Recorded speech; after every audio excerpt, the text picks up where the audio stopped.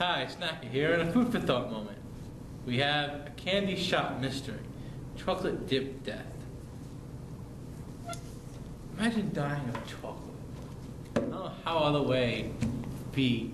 It's like, here's chocolate fudge and it's too warm. Oh, I'm drowning. I'm not sure which worse, actually dying of regular chocolate or dying of artificial chocolate.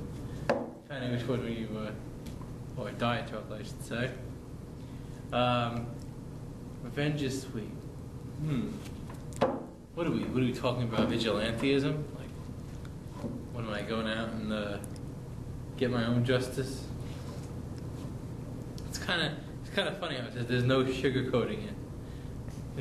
Dave goes, I can't sugarcoat this. I tell it like it is. How am I gonna go around it? You know, I don't like the sugarcoat stuff.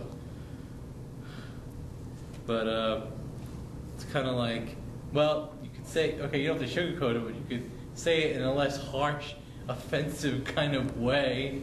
So I don't have to go click, click. And then he tells me in person, oh, you can't hang up with me now. How about that, huh? I was like, what the hell? I'm like, no, where's the hang up button? And it's kind of funny how it says it includes candy recipes. So I'm not sure if it's like a reading book or a how-to. I don't know. Kind of interesting. But looks like Ruffles Stoven's candy or one of Whitman Sampler candies or different types of candy. As long as DL doesn't pull off the other impossible, like, let me find chocolate covered ants, I'd be like, no, I'm not gonna eat that. Chocolate covered roaches, no. Yeah, I can see that happening. What the hell? Or we find some bug and he flips it, dips it in chocolate, and somehow he's still flying. He says, okay, you have to catch it. And what the hell? I go, what the hell? I gotta find a flying chocolate bug.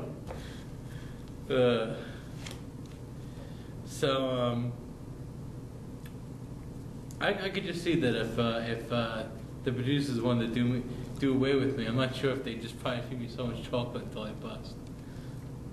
So like, okay, we killed him. I don't know. It's a toss-up between paradise or hell.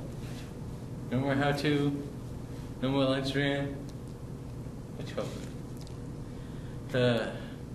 Why just remind me of when making deals saying, get you a crave case with cheese and bacon. Make a deal. So it's like, no, why do you torture me with food? At least he didn't have me read this book while he's eating a box of chocolates. Then I go, what the hell? Then I'd want to throw the book at him. Anyway, this has been the Snacker saying it's a candy shop, chocolate dip of death.